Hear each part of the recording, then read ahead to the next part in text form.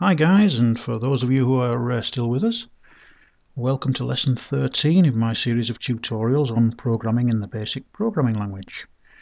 This one is covering arrays, and for a more in-depth example and explanations, visit the website. I'll put the link in the description here, so for those of you who come across this on YouTube, you can visit the website and see the step-by-step instructions on how to do it and what it does, the program. I would recommend that you go through from lesson 1 right the way up.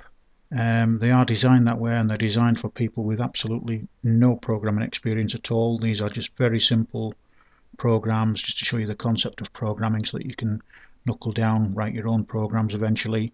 And basically in any language, it's just showing you the logic as to how these programs are put together. Okay, so what we've got here is the program from lesson 13. Which is just a very brief introduction to arrays. I say the explanation is on the website, so if you want to know more about that, then please look into them. But just one or two points that I wanted to go through with you on here that I didn't mention or didn't expand on my tutorial on the website is this instruction here, where we're doing a very simple error check. And I know we've covered error checks before in previous lessons, but I just wanted to go through this because we're using Boolean logic here with the ORs in there. So what we're saying here, we're inputting the branch number that we want. We can only have a branch from 1 to 6 because we've only got 6 branches in this example for our company. So what we're saying is if the number in B is less than 1, obviously we can't have a branch 0 or branch -1 or whatever, or if the number in B is greater than 6, because obviously the highest branch number we've got is 6, so we don't want any of those conditions. Or, now this is the bit that I'm trying to explain to you, the number in B is not equal, that's what not equal is, those two arrows there, that means it's not equal to the integer part of B. So in other words, if we had B was 1.4, then B would not be equal to the integer part of B, because the integer part of B would be 1 and B would actually be equal to 1.4. So 1.4 does not equal 1. Therefore it would fail and go to line 100. I'll just run that through you again. If someone typed in 1.4, then B is equal to 1.4, but it's not equal to the integral part of 1.4, which is 1, because there's no decimal places in the integer part. So therefore 1.4 is not equal to 1, so it would then go to line 100 and print out, sorry, invalid branch number, try again.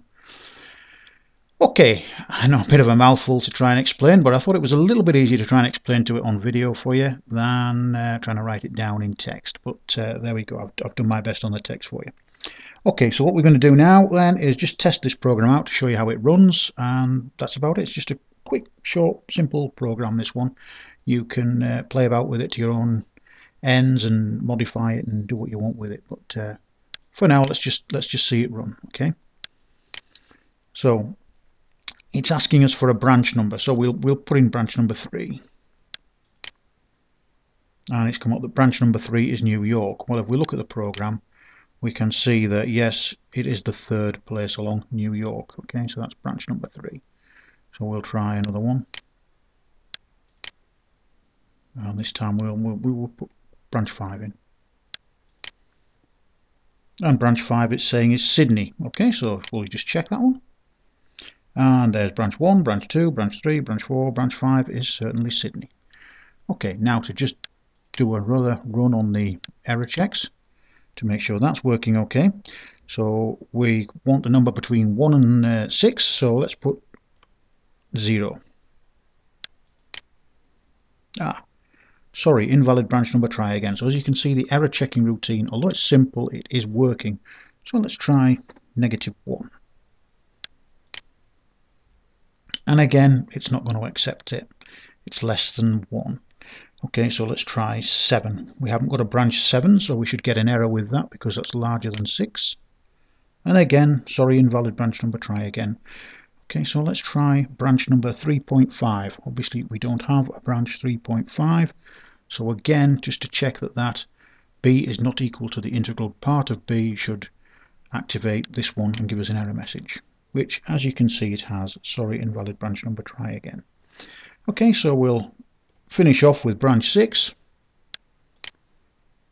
and as you can see Hong Kong is the branch, and there we go. That's the program as it's laid out for you on the site.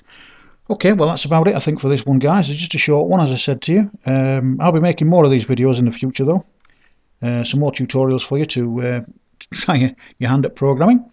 So if you like them, please rate them and favourite them, add them to your favourites, and please subscribe to our channel.